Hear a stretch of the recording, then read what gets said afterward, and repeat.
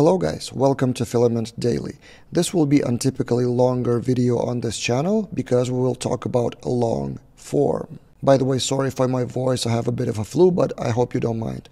So this is the tweet I posted a few weeks ago with a long form example from Upwork job and asked you, will you be interested in me creating that in Filament? And of course the answer was yes. More than 200 likes means something. And the original description is indeed from Upwork. This is how it looks: refactor legacy code into Laravel with Filament, and one of the description details is employee listing with profile and the fields listed here, with also screenshot of the form attached. So this screenshot, as I understand, it's from existing system, not even in PHP or Laravel, or maybe even not their own system, maybe some external. And in this video, I will try to recreate that in Filament. In fact, we already did with the team, and on our filamentexamples.com, we posted 2 new projects among others. One project is called Large Employee Form with Sections, and another version of the same form in a different project with tabs. I will link both of those in the description below, and you may purchase Filament examples, but in this video I will discuss this one, section version of the form, and I will discuss a lot of fields and a lot of interesting solutions for separate fields along the way. So let's begin. Let's start with a database structure. It was kind of a mix between the text description from a client and the screenshot, because as clients go, often there were mismatches and I had to improvise what fields to represent with which column type, but I ended up with this. So there's migration for employees table, there's personal information with enum of gender, contact information, almost all of them strings, then employment information with store ID and position ID of employment, also enum for status, bank information, deduction information, and also citizenship and taxes. So quite a big table in itself. Now let's go to the employee resource of Filament.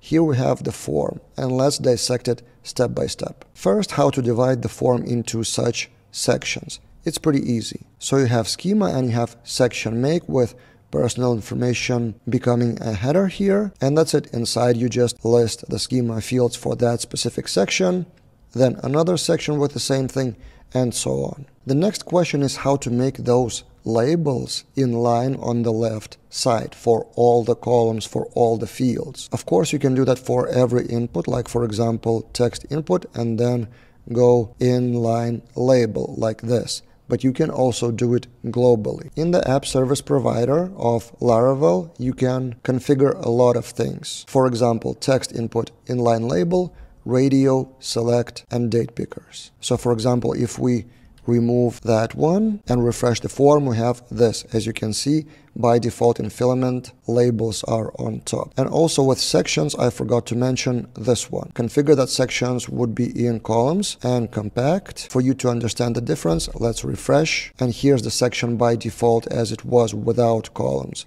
So with compact columns, we have columns in each section. And also compact means taking a bit less space. As we have a huge form here, it's very important to save vertical space. That's why we have inline and compact with columns.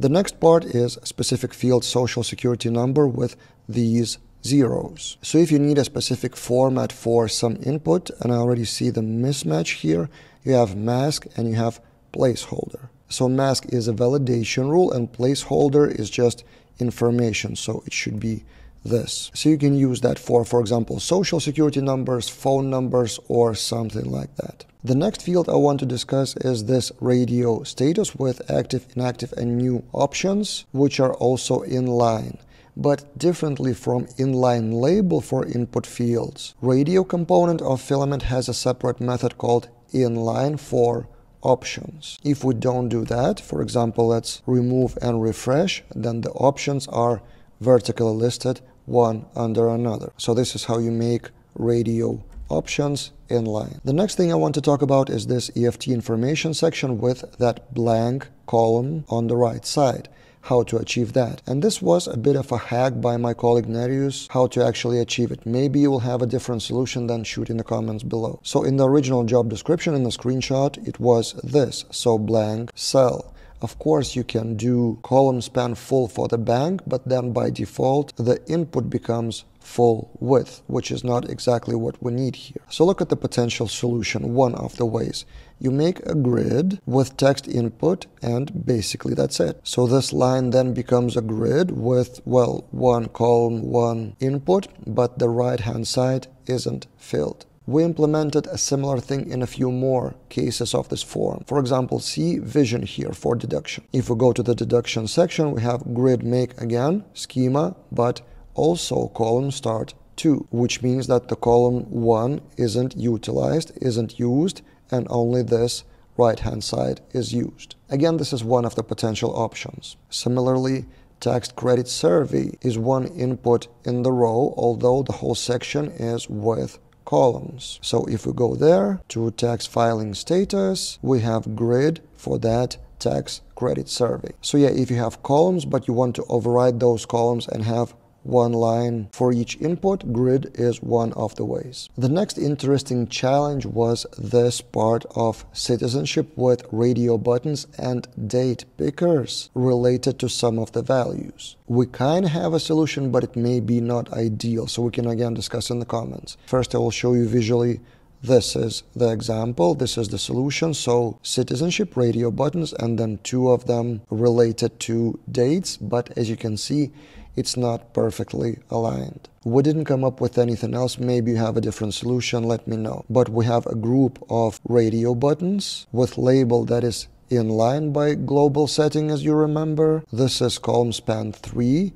And then another group for date pickers with extra CSS attributes and column span 7. We experimented with various values, but this is what we end up with. So kind of the overall tip here is to have extra attributes with Tailwind classes if you need to override something with default component positions. Also, 2 things to point out here is required if. So not sure if you're aware that there is a validation rule, not just required, but required if another field equals to certain value, which means that those 2 date pickers would be required, validated only if this is chosen, or this option. And also hidden label, if we don't do hidden label, for example, we would have something like this. So if you want just the field without the label, there's a quick way to do that with hidden label. So yeah, basically these are all main things that I wanted to show you. Other fields more or less repeat the same behavior. What do you think? Would you have done any of those differently? Again, let's discuss in the comments below. And if you want the source of that form, again, you can go to filamentexamples.com. And actually, since those examples were already published, a few more because I was recovering from flu. So my plan was to shoot this video kind of a week earlier or so. But those are the ones that you're interested in. Form with section and form with tabs that looks like this. So split the form not in sections vertically, but maybe it is better for bigger forms to have tabs, as you can see in the video on the right hand side. And if you have any ideas or forms or tables or jobs from Upwork or elsewhere that could be recreated as a filament example, let me know in the comments below or shoot me an email, povilas@laraveldaily.com. And maybe you will see that idea implemented on this YouTube channel in the future. That's it for this time, and see you guys in other videos.